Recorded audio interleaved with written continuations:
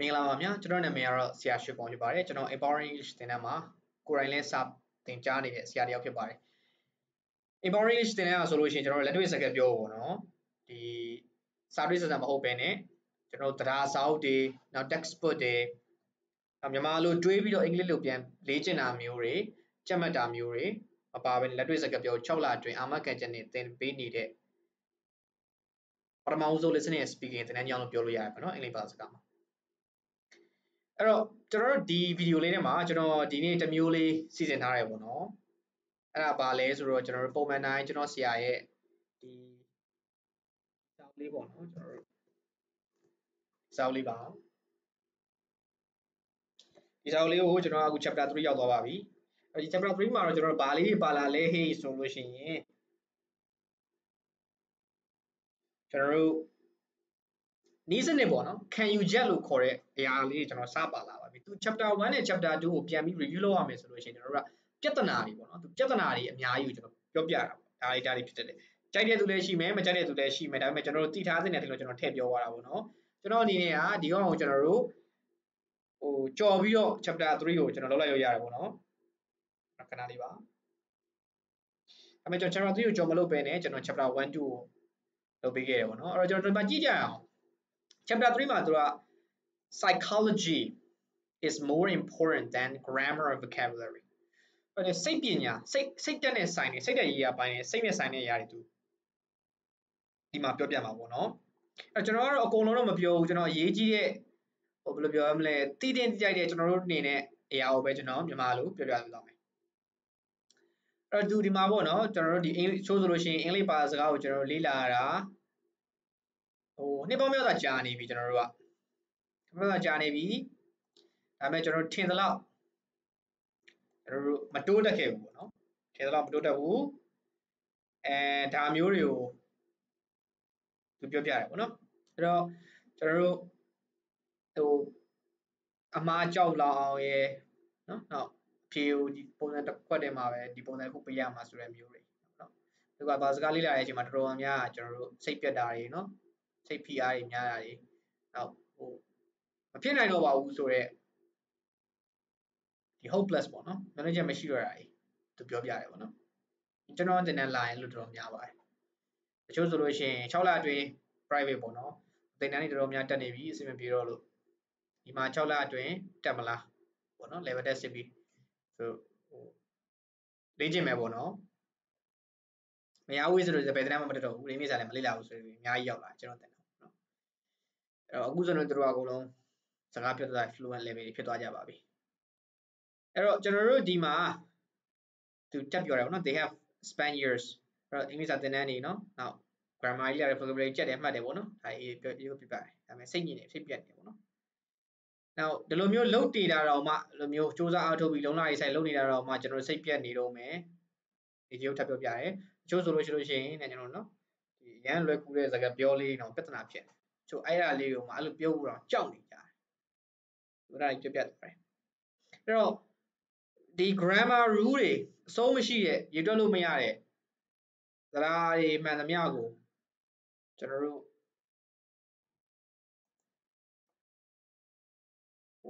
သိနေပေမဲ့လည်းပေါ့နော်သိနေပေမဲ့လည်းကျွန်တော်တို့ပုံမှန်စကားပြောလေးရောမှာမေးခွန်းမေးတာလေးတွေ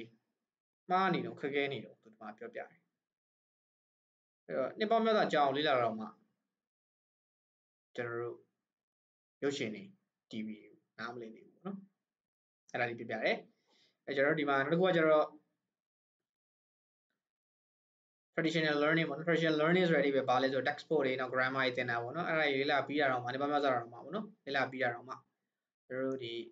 ကျောင်းသားတွေတော်များဝေဝါးနေတော့စကားပြောဖို့ကြိုးစားလိုက်တဲ့မှာ grammar တွေစဉ်းစားတယ်ဘာသာတွေပြန်တယ်ဘယ်လိုလုပ်လဲဆိုတော့သူပြောပြတယ်ဒီမှာအဲ့တော့စာကြောင်းတစ်ကြောင်းကိုစဉ်းစားတယ်ကျွန်တော်ဘာသာစကားနဲ့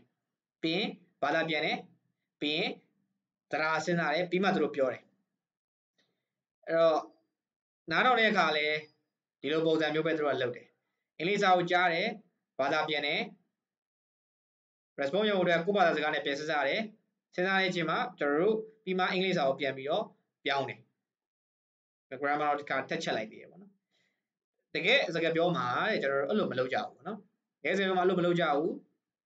ဒီလိုမျိုးလုပ်ဖို့ဆိုတာလည်းအရန်ကို impossible ဖြစ်တယ်ပေါ့မဖြစ်နိုင်တဲ့ကိစ္စမျိုးနော်အဲ့တော့ဒီဘာသာပြန်တာတွေကျွန်တော်တို့ဒီတရားတွေကို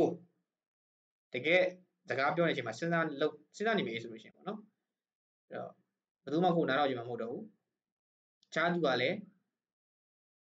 ကိုစိတ်ပြက်လာလိမ့်မယ်ကိုယ့်ရဲ့စကားပြောတွေကမူမမှန်တော့တော်တော်ဆိုင်မှုဖြစ်လာမယ်ဒါကြီးပြပြတယ်နော်ချားသူကလည်းစိတ်ပြက်လာလိမ့်မယ်ကိုနဲ့စကားပြောတာနော်ဟုတ်သူဘက်ကဒါဖြစ်ဦးပါတယ်နော်ကျွန်တော်တို့ဘက်ကစူးစမ်းပြောနေတဲ့အချိန်မှာကျွန်တော်တို့လုပ်ဖို့လုပ် traditional method လေ့လာတဲ့အချိန်မှာဒီလိုပြဿနာတွေပေါ့ traditional method နဲ့လေ့လာတဲ့အချိန်မှာတပတ်သူကကျွန်တော်စိတ်မရှိတော့ကိုကပို့ဆိုးလာ तू အဲ့လိုဖြစ်တော့အဲ့ဒါလေးသူပြောပြတယ်အဲ့ပြီးကျွန်တော်ဟိုးအောက်မှာ तू engine နဲ့ကျွန်တော်တို့ဒီအောင်ပြပြတယ်ပေါ့နော်ကျွန်တော်အောက်ကိုတွားလိုက်မယ်မှာကျွန်တော် the right engine and the right fuel the right engine ဆို तू ကတော့သူ့တဲ့ကျွန်တော်ဆရာတင်တဲ့အကြောင်းပြပြထားတာပေါ့နော်အဓိက the right engine ဆိုတာကျွန်တော်ဘာလဲဆိုတော့တူတော့လေးရှင်းပြအောင် the right engine ဆိုတာကကျွန်တော်တို့ method ကိုသူကဆိုလိုတာဒီမှာလေ method ပေါ့နော် right engine မှန်ကန်တဲ့ method နည်းစနစ် right fuel ကကြတော့ကျွန်တော်တို့က fuel အဓိကပါလဲဆိုတော့ကျွန်တော်တို့ဒီမှာသူကတင်စားပြီးပြောတာပေါ့နော်အဓိကကားနှစ်စီးကြောင်းဆိုတင်စားပြီးပြောပြတယ်ဒစီးကတဲ့အဲ့ဒါမတိုင်ခင်မှာဒစီးကကျွန်တော်တို့ဘယ်လိုလဲဆိုတော့ဟိုဘယ်လိုပြောမလဲကားဟောင်းပေါ့နော်စုံနေတယ်အဲ့တော့တွားတဲ့ခါလေးကလမ်းမှာပြတ်တယ်ပေါ့နော်အဲ့ဒါတော့ metaphor လုပ်ပြတယ်တင်စားပြီးပြပြပေါ့နော်အဲ့တော့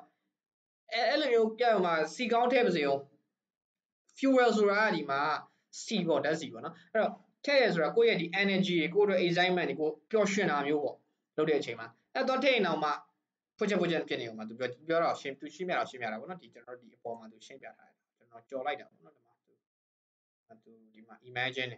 instead you'll be driving the Formula 1 racing ကထားပါတော့နော်အဲ့တော့ကျွန်တော်ဒီအားလေးပဲရှင်းပြရတော့မယ်ဟိုဆိုဗီဒီယိုလေးလည်းအရင်မရှိနေတော့လीနော်အဲ့တော့သူကနောက်တစ်ခုကကျတော့ကားကောင်းမှာကအရမ်းမြန်တဲ့ကအင်ဂျင်ကောင်းတယ်ပေါ့ဗျာပြောရင်အင်ဂျင်ကောင်းတယ်အရမ်းမြန်တဲ့ကဒါပေမဲ့ fuel ကွာ excitement တွေပျော်ရွှင်မှုတွေ emotion ကောင်းတာတွေမထည့်ဘူးဆိုလို့ရှိရင်လည်းဒီကမြန်တော့မှာမဟုတ်ဘူးပြောပြနေတာအဲ့တော့ကိုယ့်ရဲ့ပျော်ရွှင်မှုတွေဒီကားကောင်းဟိုမှာအင်ဂျင်ကောင်းတဲ့ကားအစ်စ်ကိုမှနော်ကားတစ်လည်းဖြစ်ရင်အင်ဂျင်ကောင်းတယ်ကအဲ့တော့မှတကယ်ကောင်းတဲ့ fuel ပေါ့နော်ကျွန်တော်တို့ energy excitement ကျွန်တော်တို့မှာရှိတဲ့အင်အားတွေကျွန်တော်ထည့်လိုက်မယ်ဆိုလို့ရှိရင် equal success ပေါ့နော်သူပြောပါတယ်အဲ့တော့ဒီမှာအဲ့ဒီအကြောင်းကိုကျွန်တော်ရှင်းပြပါပြီဆိုတော့ဒါနားလည်ပါပြီအဲ့တော့ဒီမှာကျွန်တော်တို့ထပ်ပြောပြရမယ်ဆိုလို့ရှိရင်ကျွန်တော်တို့ကဒီအကြောင်းအလေးပေါ့နော် your fuel success psychology အဲ့တော့ကျွန်တော်အဲ့ဒီအကြောင်းလေးပြောပြပါမယ်အဲ့တော့ဒီဘက်သူစိတ်တဲ့ပိုင်းဆိုင်ရာပေါ့ကျွန်တော်စိတ်တဲ့ပိုင်းဆိုင်စိတ်တဲ့ကြာနေတာမျိုးတွေရှိတယ်ဆိုလို့ရှိရင်ဘယ်တော့ပဲမသက်ကောင်းကျွန်တော်တို့မပျော်ရွှင်မှုတွေပင်ပန်းတာတွေစိတ်ပူပန်တာတွေဖြစ်ပါမလားဆိုတဲ့တန်တရားစီလိုမျိုးဖြစ်တယ်ဆိုလို့ရှိရင်ကျွန်တော်တို့ကဘယ်တော့ပဲမသက်ကောင်းကျွန်တော်စကားပြောတော့အဲ့တော့နောက်တစ်ခုကသူထပ်ပြောပြရတယ်ကျွန်တော်တို့ဒီ PR တွေเนาะအလောက်ကပင်ပန်းတာတွေပင်ပန်းရတာအဲ့ဒါမျိုးပေါ့နော်ကြောက်တာတွေနောက်ဟိုရှက်တာတွေเนาะတန်တရားရှိတာတွေကဒီအင်္ဂလိပ်စာကိုသွားပြီးတော့လမ်းလေးလုံးနေတဲ့အချိန်မှာသွားပြီး connection သွားလုပ်လိုက်တယ်ချိတ်ဆက်လိုက်တယ်ဆိုလို့ရှိရင်ပြဿနာတွေအများကြီးရှိကြတယ်သူပြောပြတယ်အဲ့သူပြောပြတဲ့ effortless English system ပေါ့နော်ဒီသူကျွန်တော်ဆရာရဲ့ system ဆိုလို့ရှိရင်ပေါ့နော်သူက neuro linguistic program NLP ပေါ့နော်အဓိကသူကတည်ထောင်တဲ့သူက Richard Bandler and John Grinder ဆိုတာမသိဘူးเนาะသူတို့ကျွန်တော်တို့ဒီလူတွေကိုတော့သိပဲသိတယ်မမြင်ဘူးမကြောက်ဘူးပေါ့နော်ဒါပေမဲ့ NLP method ကိုကျွန်တော်သိတယ်အဲ့တော့ NLP ကတဲ့ဘယ်လိုမျိုးလဲဆိုတော့ကျွန်တော်တို့ကဒီဟိုလုံးဝတည်းမှာ energy ရှိရင်အင်အားရှိနေမယ်လုံးဝတည်းမှာအမြဲဟိုပျော်ရွှင်နေမယ်စိတ်ပျော်ရွှင်တာပေါ့ဗျာအဓိကပြောပြမယ်ဆိုလို့ရှိရင်တော့အဲ့တော့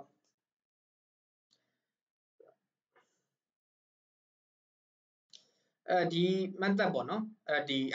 Richard Bandler နဲ့ဒီ Grinder ဆိုရဲဒီလူဟာတဲ့ဒီပျော်တဲ့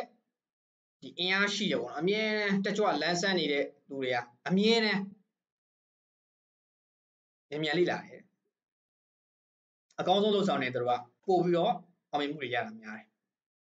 အဲ့တော့ AJ ကဒီအောင်ဘယ်လိုဖန်တီးမလဲဆိုတော့အောက်မှာပြောမှာအဲ့တော့သူတရားကို mix up ပေးနေတာပေါ့နော်အဲ့တော့တစ်ဖက်မှာလည်းတဲ့နော်ကျွန်တော်တို့ကပြင်းနေဖိအားတွေများတယ်စိတ်တွေပြတ်တယ်အမြဲတိုင်ရတဲ့မှာကိုယ်ကိုတောက်လုံးဝတန်တရားတွေပြန်နေရှိနေမယ်ဟေးဆိုလို့ရှိရင်အမြန်တော့ကျွန်တော်နှီးသွားမယ်ကျွန်တော်လေ့လာခီးလည်းရောက်ဖို့ဝေးသွားလိမ့်မယ်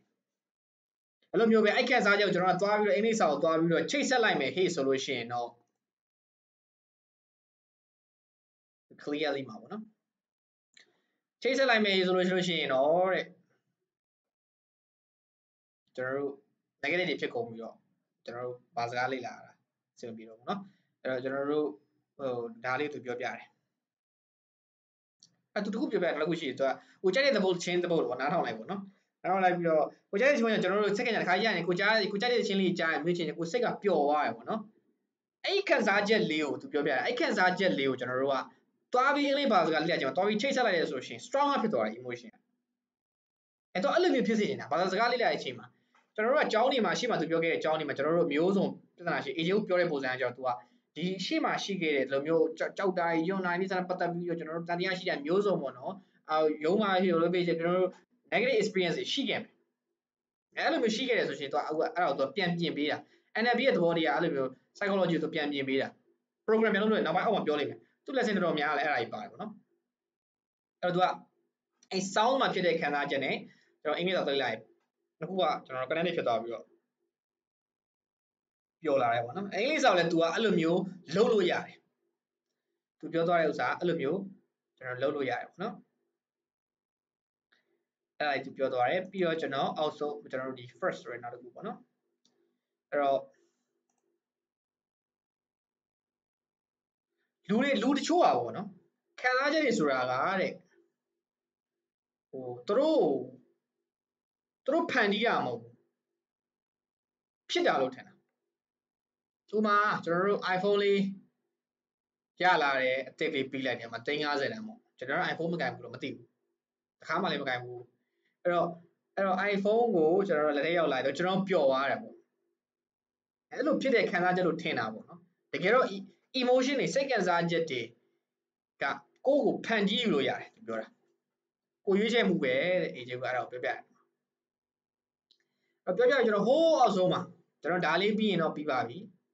သူကဘယ်လိုမျိုးလဲဆိုတာပေါ့နော်ပြောပြမယ်ကျွန်တော်လည်းပြောပြမယ်ဒီမှာဒါလေးဒီချက်လေးပေါ့နော်အဲ့ဒါပြီး chapter 3ရပြီးပါပြီအဓိကဒီတိုင်တဲ့ဥစ္စာကကျွန်တော်နောက်ဆုံးပြောပြမယ်ပြီးအဲ့တော့နောက်တစ်ခုကကျွန်တော် data stream question ဆိုတော့ကျွန်တော်အမြဲတမ်းကျွန်တော် Facebook မှာတင်တယ်ပေါ့နော်ဒီ researcher ပေါ့နော်ဒီ Southern California ပေါ့နော် one of the top researchers ဘာပေါ်မှာကျွန်တော်တို့ top 10နေမှာပေါ့နော် top 10တယောက်ပေါ့အဲ့ရဲ့ researcher သူ့ရည်နာပညာရှင်ရတယ်ဒီဘာသာစကားနဲ့ပတ်သက်ပြီးယုံကြည်ရဲပေါ့နော်negative emotion တွေပေါ့စိတ်ကစားချက်မကောင်းတာတွေပင်ပန်းရရတွေနောက်တစ်ခုပေါ့နော်ကိုအမြင်မကြည့်အမြင်ဆောင်တော့ကိုစိတ်တိုင်းမကြတာအဲ့ဒါတွေအကုန်လုံးပါတယ်ပေါ့နော်စိတ်တိုင်းမကြတာတွေနောက်ကိုအားမရတာတွေအဲ့ဒါတွေကဘယ်ဟိုဘာဖြစ်ဆိုကျွန်တော်တို့ကဟိုနောက်ပြီးကြောက်တာတွေရှက်တာတွေပေါ့နော်စိတ်ပူပန်တာအဲ့ဒီအကုန်လုံးကကျွန်တော်တို့က vocabulary ကိုလည်းမမိစေဘူးเนาะစကားလည်းကောင်းမပြောစေဘူးရှေ့ရဲ့ performance တော့ကျသွားစေတယ်ပြီးတော့ learning process ပေါ့လေ့လာတဲ့နှုံးကိုလည်းကျွန်တော်တို့ကပို့ပြီးတော့နှေးသွားစေတယ်ပေါ့နော်အဲ့လိုစာဒီအကြောင်းသားတွေကိုပေါ့နော်ကျွန်တော်ဒီလေ့လာတဲ့ learner တွေကိုယ်တိုင်ဖြစ်နေရဆိုလို့ရှိရင်လည်းစိတ်ဝင်စားအောင်ကိုယ်အတွက်ဖိအားတွေ stress တွေဘယ်လိုရောကြော့သွားအောင်လေ့လာဘယ်လိုလုပ်ပြီးမှလေ့လာမလဲပေါ့နော်အဲ့လိုမျိုးကျွန်တော်တို့ကဒီပြီးတော့ဟိုယုံကြည်မှုရှိလာအောင်အကောင်းဘက်တွေပေါ့နော်အကုန်လုံးသူကပြောပြတယ်နောက်တစ်ခုကလည်းထပ်ပြောပြသေးတယ်ဟိုအကောင့်ဘက်တွေအကုန်လုံးပေါ့နော်ခုနကတော့အကောင့်ဘက်တွေအကုန်လုံးဒီတွေးတဲ့သူလုပ်တဲ့သူเนาะဟိုကျွန်တော်က learning လုပ်နေရင်တော့ဗျာကျွန်တော်ပြောတာမတိုးတက်ဘူးဆိုတာမရှိဘူးအဲ့မတိုးတက်ဆိုကိုယ့်ကိုအားမရလို့ပြောပုံမှန်တယ်အားမရမတိုးတက်ဘူးဆိုတာမရှိဘူးလုပ်တဲ့သူကတိုးတက်နေတာမတိုးတက်မှုကကိုကြိုက်တဲ့ရလက်မဖြစ်နေတာအဲ့လိုပြောရမယ်ကျွန်တော်เนาะတိုးတက်မှုကကိုကြိုက်တဲ့ကိုလိုချင်တဲ့ရလက်မဟုတ်တော့ကျွန်တော်မတိုးတက်ဘူးလို့သမင်ချလိုက်တာလွယ်တကူပြောမှများလာရင်ကျွန်တော် incantation တော့မယုံကြည်မှုတစ်ခုလို့ဖြစ်လာတယ်အဲ့တော့ကိုယ့်ရဲ့ပြောတဲ့စကားလေးကိုကျွန်တော်စီးဆောင်အောင်ပေါ့နော်ထိန်းရအောင်ကျွန်တော်တို့ကလေနော်အဲ့တော့မတိုးတက်တာမဟုတ်တိုးတက်တယ်ဒါပေမဲ့ကိုလိုချင်တဲ့ရလက်တစ်ခုမဖြစ်သေးတာဆက်သွားအောင်ပါဗောကျွန်တော်ရှင်းလေးပဲဆက်သွားအောင်လိုချင်ရလက်ဖြစ်လာအောင်အဲ့လိုပဲအဲ့တော့တိုးတက်လာမတိုးတက်ဘူးဆိုတော့ကျွန်တော်ရှင်းလေးပဲကျွန်တော်တို့အရင်တော့ကကျွန်တော်တို့ခက်ခဲတဲ့သွားပြန်လာထောင်ကြည့်သွားလုပ်ကြည့်လွယ်တယ်ဒါပဲနော်အဲ့တော့နောက်တစ်ခုကနောက် stage တစ်ခုမှလည်းပြောတယ်ဗောနော်ဒီဟိုဘယ်လိုပြောမလဲဟိုတကယ်အင်အားတွေရှိပြီးတော့တက်ကြွလန်းဆန်းနေတဲ့သူတွေဟာတဲ့အမြဲတမ်းပို့ပြီးတော့ဟိုလေ့လာကောင်းတယ်နော်စာမွေး test တွေဖြေတယ်ဆိုလို့ရှိရင်သူတို့ကပို့ပြီးတော့မ မြန်ဆန်ဆန်အောင်မြင်ကြတယ်လွယ်ကူတယ်သူတို့တို့အဲ့တော့ the opposite is also true ပေါ့နော်ကျွန်တော်တို့အဲ့လိုမျိုးခဏချက်တွေမကောင်းတက်ကြွလန်းဆန်းတာမရှိဘူးဟိုမိုင်းနေတယ်အဲ့လိုမျိုးဆိုလို့ရှိရင်တော့တေးကြတဲ့ကျွန်တော်တို့ learning process ကနေမှာပဲအဲ့တော့ဒီမှာသူပြောသွားတဲ့အချက်ကိုပြန်ပြောရမယ် psychology စိတ်ပညာ emotion อ่ะကျွန်တော်တို့ဒီအင်္ဂလိပ်စာလေ့လာနေရတာပိုအရေးကြီးတယ်ဆိုတဲ့ချက်ပြောသွားတယ်ပြီးတော့ကျွန်တော်တို့ method ကမှန်ကန်တဲ့ method ဖြစ်ကြမယ် listening speaking သွားဆို listening speaking တကယ်ကိုကျွန်တော်တို့ပြောရမယ်ဆိုလို့ရှိရင်ကျွန်တော်ကျောင်းကို enter မလုပ်ခင်မှာငယ်ကလေးပေါ့ဘာစကားလေးလာတဲ့ပုံစံတူတူပဲเนาะကျွန်တော်ခုနပြောပြီးသားကျွန်တော်ထမင်းစားရင်ပါစကားဝါတယ်မျိုးချတယ်အဆိုင်လေးရောက်တယ်ကျွန်တော်အစာချဲဆိုရင်ဘယ်တစ်ကဘာလုံးမှာလူဖြစ်အကုန်တူတယ်เนาะကျွန်တော်အဲ့လိုမျိုးတွေ့ဘာစကားလေးလာကျွန်တော်တူတူပဲဖြစ်ကြမယ် listening speaking သွားနေကျွန်တော်တို့အဲ့တော့ speaking စကားပြောလိုက်ကျွန်တော်တို့ speaking လေးလာတယ်ကျွန်တော်တို့ကလေးပိုးဝမှာကျွန်တော်တို့ကျောင်းမတက်ခင်ကျောင်းမထားခင်ကျွန်တော်ဘာစကားရင်ပြောတတ်ခဲ့တာအဲ့လိုမျိုး method မျိုးသင်ပေးနိုင်တဲ့သင်တန်းမျိုးကျောင်းမျိုးဆိုလို့ရှိရင်ဒါ listening speaking သွားနေတာမှန်တယ်ပေါ့နော်ဒီကစာတွေမဆန်တဲ့ဟာမျိုးပေါ့နော်အဲ့တော့အဲ့လို method right method ဖြစ်ကမယ် right engine ပေါ့သူပြောပါတယ်အဲ့တော့ engine ကမြန်တယ်ဒါပေမဲ့ကိုကဘာလိုက်ထည့်ရမလဲဆိုတော့ကျွန်တော်တို့ဒီတက်ကြွလန်းဆန်းမှုတွေနော်ပြန်ရရမဟုတ်ပဲねကျွန်တော်တို့လုံးဝလန်းဆန်းနေအဲ့ဘာစကားလိလာတဲ့ချိန်မှာပဲကျွန်တော်တို့ listening ပဲလို့ကျွန်တော်သင်နေမဲ့တဲ့ခဏတစ်ဖြုတ်ပျော်ရွှင်အောင်ပေါ့ကျွန်တော်လုပ်ပြီးမှလုပ်မယ်အခုနကပြောပါတယ်ကိုပျော်လေးတာချက်လို့ပါ coffee တောက်ကျွန်တော်တို့အများကြီးပြောတယ် coffee တောက်တာပျော်လားကိုသင်ခန်းစာမလုပ်ခင်တောင်အိတ်လိုက်ရတာစိတ်လန်းဆန်းသွားလား okay အိတ်လိုက်ရတာဆိုရင်လောကပြန်လာပြီအော်တချင်းနားထောင်လိုက်ကိုကြိုက်တဲ့ချင်းခဏလန်းဆန်းလှုပ်လိုက်မဖြစ်သေးပေမဲ့အေဂျင်ကဒီမှာထပ်ပြောသွားချက်ကဘာလဲဆိုတော့ fake ပေါ့ pretend လုပ်ခိုင်းဟန်ဆောင်ခိုင်းတာခဏကိုလုံးဝမမရဟိုအိတ်ကိုတက်ဘလို့အဆင်ပြေတယ်သူပြောတဲ့ဥစ္စာတွေကတော့မေးမော့လားကျွန်တော်တို့ဒီချိုးရောင်နောက်ကိုထားနော်ယုံကြည်မှုရှိတဲ့ခန္ဓာကိုတိဆောက်ခိုင်းတယ်သူကလုံး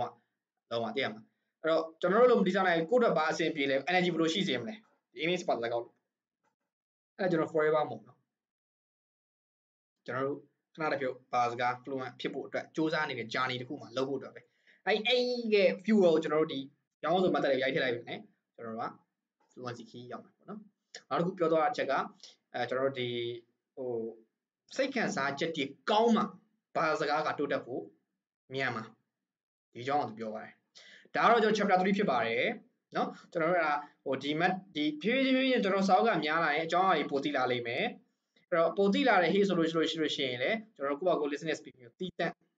ကျွန်တော်လေ့လာလို့ learning လုပ်လို့ရမယ်ကျွန်တော်ဒီရွေးချက်နဲ့ဝင်ရပြီးဖြစ်တယ်တကယ်လို့မှမဟုတ်ဘူးကျွန်တော်တို့6လအတွင်းမှာကျွန်တော်အာမခံတယ်ကျွန်တော်တို့သင်တန်းမှာပဲ listening speaking ကိုလေ့ကျင့်ခြင်းနဲ့လက်ရောက်တစ်ပွဲနဲ့တနေ့နာရီနဲ့ပေါ့နော်ဆိုလို့ရှိရင်တော့ကျွန်တော်တို့သင်တန်းကိုတက်လို့ရပါတယ်စုံစမ်းလို့ရပါတယ်ကျေးဇူးအများကြီးတင်ပါတယ်